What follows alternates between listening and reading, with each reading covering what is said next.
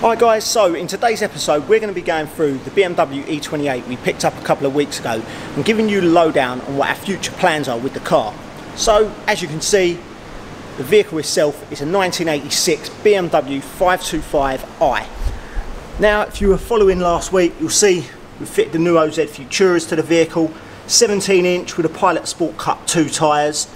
We want to go for a bit of a chunky look with this and a bit more purposeful look. So it's static, it's just on coilovers, no air ride on this one like a lot of the other cars sitting around the Academy, mostly bagged. But this one we're keeping it a bit more simple, just going with a coilover setup. The rear was particularly difficult to get right. Bring you down here and have a look. We managed to camber up the rear in the end, quite a difficult task, but we've managed to do it. There's still a little bit more fettling to do on the wheels and the fitment, which I'm going to do on the front later on in this video.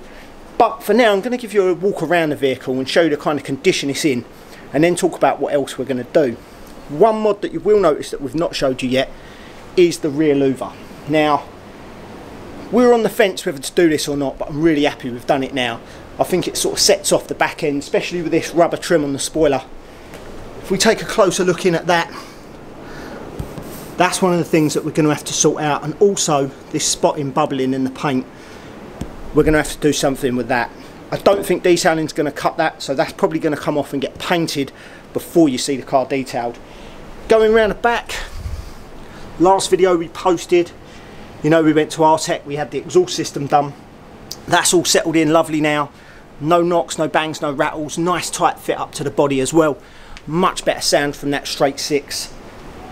If we show you the actual vehicle itself now, I have a feeling this car was loved by someone. Whoever owned it before really liked this car, because not only is it in really good shape, there's not many dings, scratches or anything like that on the vehicle. Obviously there's the surface scratches that we will detail out, but there's no big damage. But one of the things that kind of gives it away that this was a loved vehicle is all the paperwork we got with it. Now, as you can see, service book all stamped up there all the way through its life. But it was this that kind of give it away, that somebody had a real soft spot for this vehicle. This folder has got photos of the vehicle, different photos of stages of work somebody's done on the car. Yes, it's been really well loved. You know, you've got invoices and receipts for all sorts with it, which is nice. As you can see over here, we've got the stereo surround, a bit of an old stereo, which we're going to get rid of that, but we are going to put something back in. It's even got the original toolkit all present and complete. So a bit of a rare find, I think, this car. Now, we were never really looking to buy a BMW e28. We like cool cars, we like retro cars, and we like stancing them.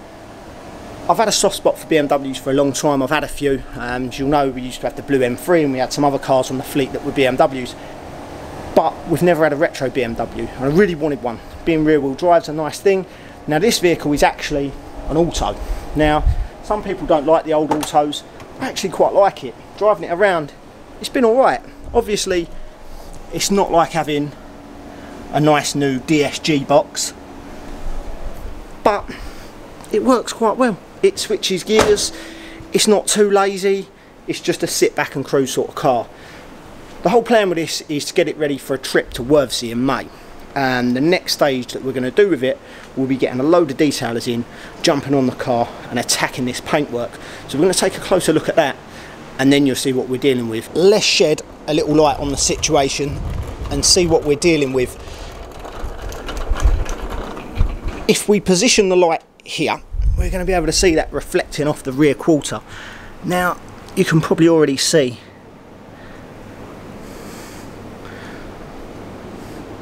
just how bad this paintwork is.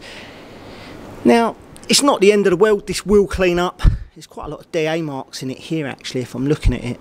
We've not gone around this with a paint depth gauge yet to see if it's had paint.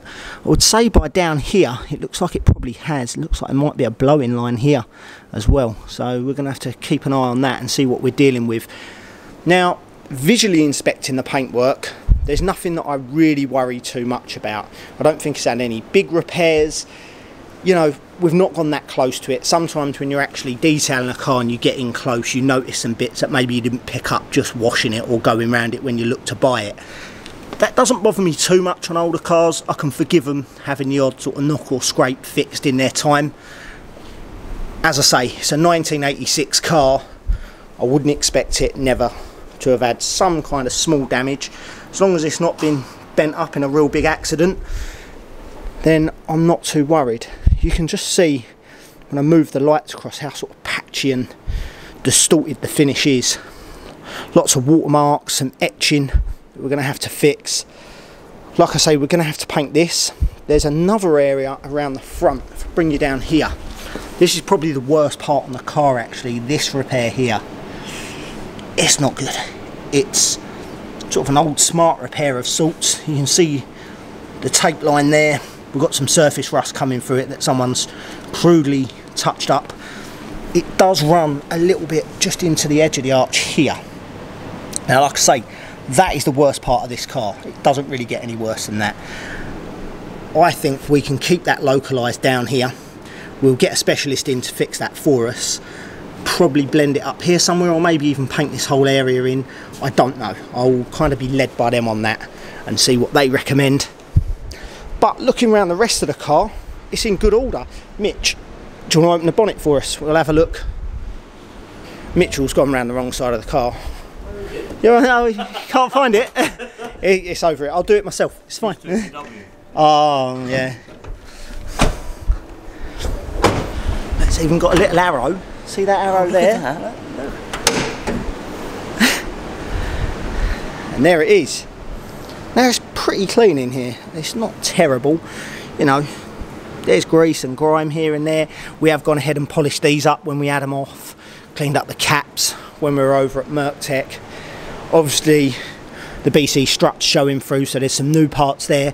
This sound deadening though, that is letting it down a bit. But our friends at BMW have managed to get us a whole set to replace all of these that are all perished. We've also got these.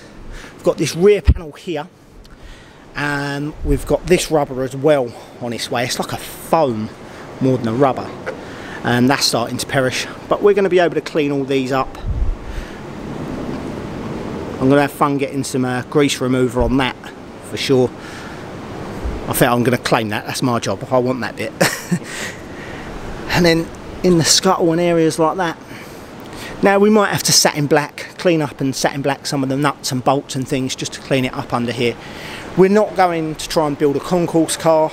We don't want to take the engine apart massively and start having bits shot blasted or solar blasted or whatever else. We don't want to go down that route. We just want a clean, honest, usable, drivable, cool car. So that's what we're going to be going with under there. We will get these wheels off. Now in a minute I'm going to take these front wheels off and fit those 5mm spacers so we can take it out on the road without the rubbing and the scraping. We have settled down the shocks a little bit. We've been driving it as much as possible and these settled in quite well now, so I'm hoping that's as far as they're going to go. We've got some touch up on order to sort out bits like this. We're going to touch those in, flat and polish those, hopefully lose those. They're down nice and low. Any sort of damage like that on this vehicle is nice and low, so we can get away with doing it that way, which is nice. Saves repainting parts of the vehicle, keeps it more original, which is nice. The interior is in lovely order actually. If we move these, there's my spacers I need to fit later on. As you can see, that's passenger seat, but even driver's seat. Back seats look like they've never been used.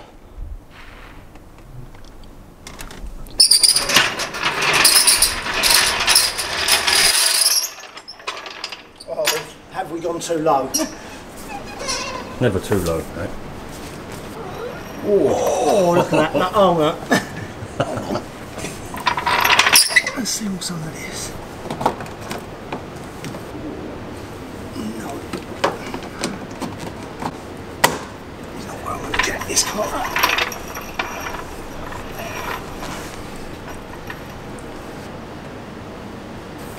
Well, that didn't quite go to plan. Is this why you bag all the other cars, is it? This is why bags are good. Love static lows. So much fun. Take number 3. Gained ourselves a little bit of clearance. using the old race ramp, stolen from where the Porsche is parked. Let's see. Ah, look at that. Ooh, it's tight.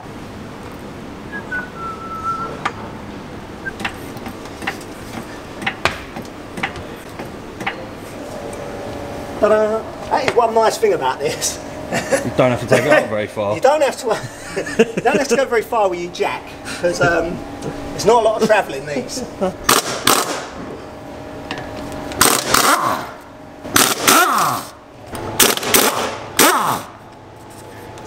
She's free. I'm not sure we're going to be called for an F1 team in time soon. Not like that, we're not. Well, the Archies were in good condition. She is. Wow. This thing's super solid. You get up in there, it's just unreal. I can't wait to get into that with the steamer. So yeah, we fitted the new brakes, calipers, discs, obviously new shocks as well, the new struts. It looks super fresh under here, but I'm really excited to get a bit of degreaser under there and steam that out. That's going to be one of the first jobs when we come to this big detail actually.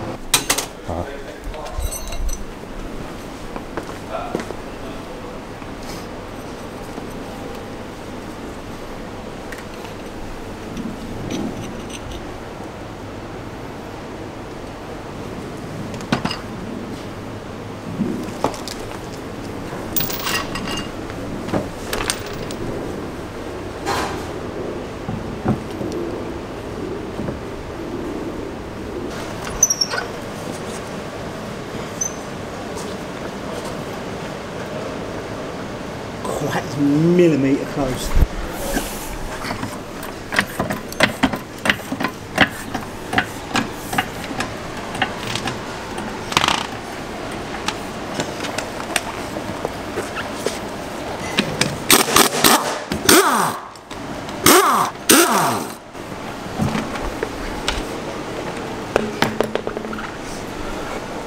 Ooh.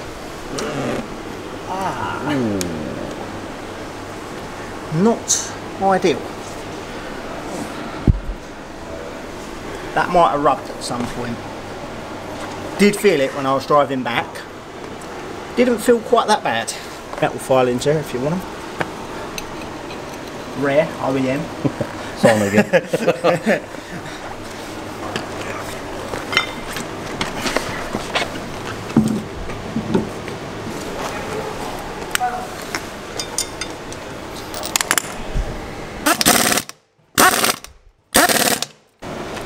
Let's get them torqued up and test it out on the road.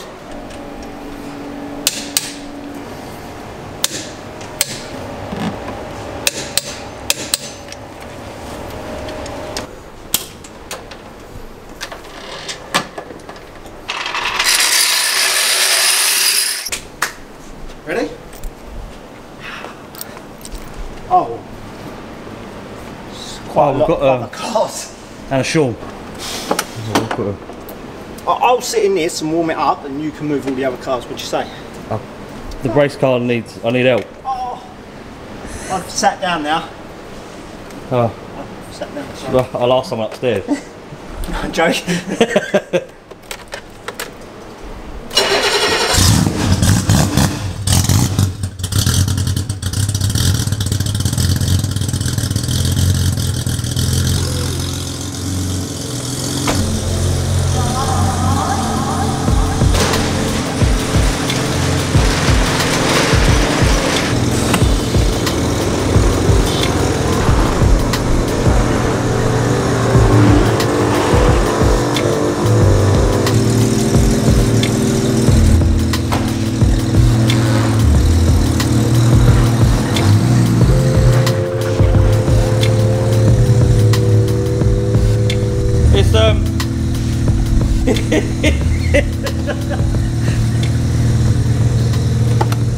Are we taking the rug with us?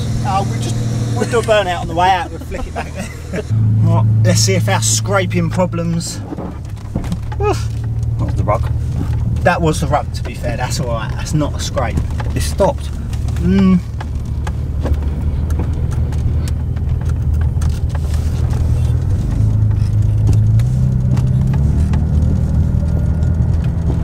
Let's hope the wheels don't fall off.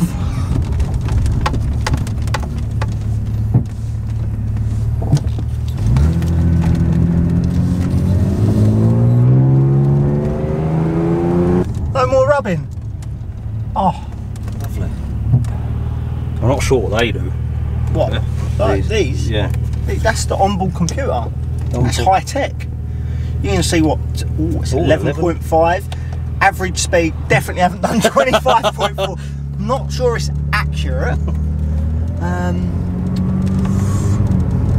Range. 18.6 miles to the gallon. And it sounds that good. It's miles per gallon I'm worried about. Oh, visibility is quite good. That's some 80s perfection right there. I don't know why they don't make them anymore. It's such a good idea in the UK. Keeps all the sun out. Sun. Keeps the Sun.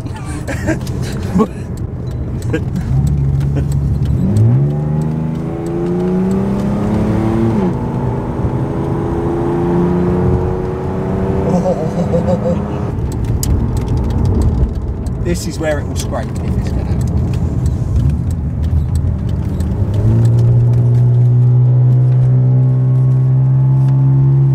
Just warming up the tyres. What a difference 5mm makes, eh? No more scraping, not milling down my own wheel on my own strut, which is kind of the aim. This car drives unreal for its age and what it is. Like the auto gearbox, I know some people are like, oh, it's an auto. I actually quite like it. We've got so many old manual cars, and must be my age coming through. I just don't want to be doing this all the time, especially on a long trip going somewhere like Worthesea. I saw it as an auto and it actually appealed to me more, because I just thought I can just hop in this, put it in drive, sit back, relax and drive it along. Considering it's this low on coilovers, the ride's nice. You probably don't look it from, can see how that camera's being held by Mitchell. But it is actually quite smooth for a slammed car. Don't get me wrong, it's not like wafting along in a Range Rover or a Rolls Royce, but that's not what this car's about. It's about looking cool, and I think it looks pretty cool. All we need to do now is detail it. Stick with us for the next episode, where our detailers and 5 of our ADN guys jump on it and try and turn back the hands of time on this car. Hopefully it's going to look stunning when it's done. Thanks for following, and if you don't mind subscribing, we'd appreciate it.